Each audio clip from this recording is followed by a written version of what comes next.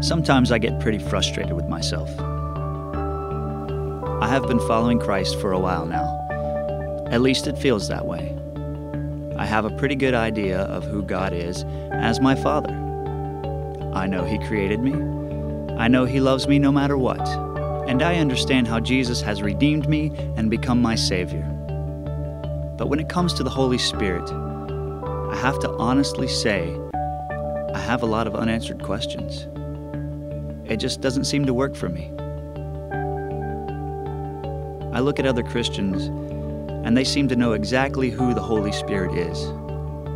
The only problem is that one person's image of the Holy Spirit looks completely different than the next person's.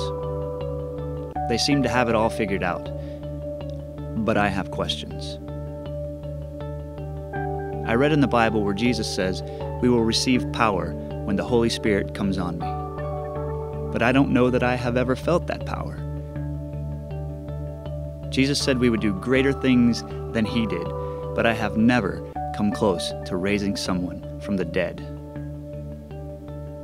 What does power mean? In the book of Acts, the people closest to Jesus heal people with their shadows. Should I be able to do that? Should I be able to tell when people are lying to me? What is this speaking in tongues thing, really? I have seen some people do things under the power of the Spirit that makes me think, I don't want that power.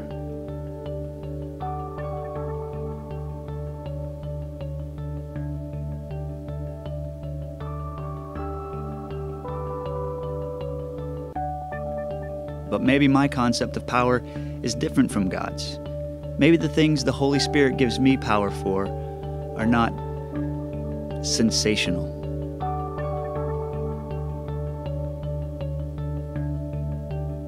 What if when Jesus said we would do greater things than Him, He was talking about the way we live our lives, the decisions we make, the words we speak?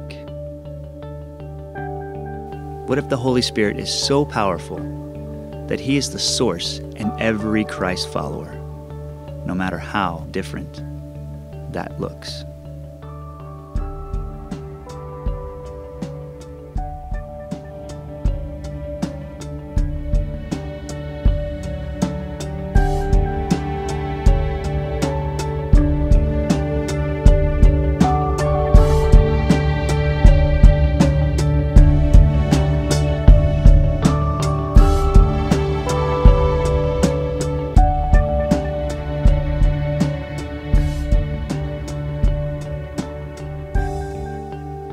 What if the Holy Spirit gives me the power to decrease